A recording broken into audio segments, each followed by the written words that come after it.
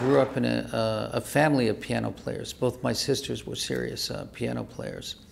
And they both, as they became more accomplished players, aspired to buy a Steinway, and they kept asking my father to buy a Steinway. At that time, they were playing on an upright piano. When my father did his shopping, at the end of the day, it's not something we could afford. So he did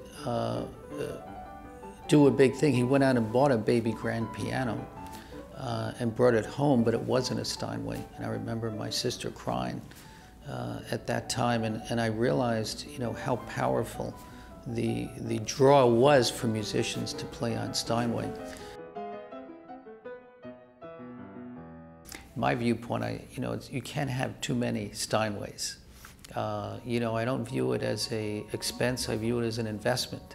Because over time, the Steinways will increase in value. You know, to me, Steinway represents the epitome of high culture and art. And, you know, the musicians that play it are, in many cases, geniuses.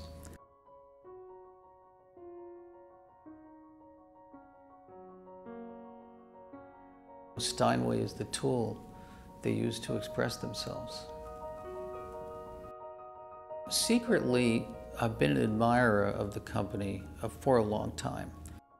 I do intend to be chairman of the company, but one of the reasons I felt comfortable buying the company was that it had a, excellent group of managers already.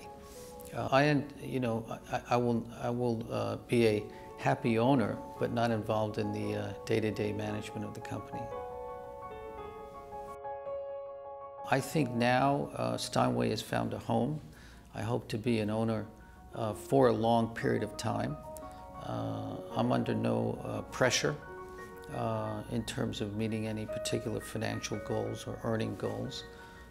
My goal in owning Steinway is to, first of all, preserve it and to ensure the greatness is continued in particularly the quality of the instrument.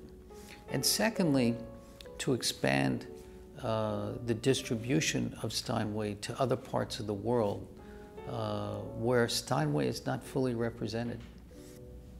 And not only in the current generations, but in future generations to come.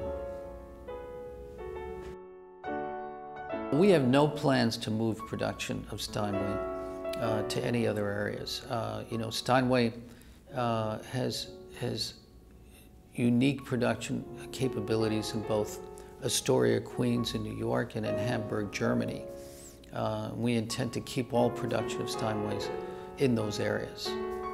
When you have something that's perfect, that occupies a position in a sector that's unrivaled by anyone else, that's not something you want to change.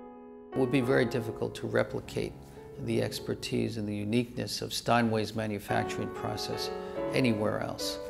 That's why that's one thing we do not want to tamper with.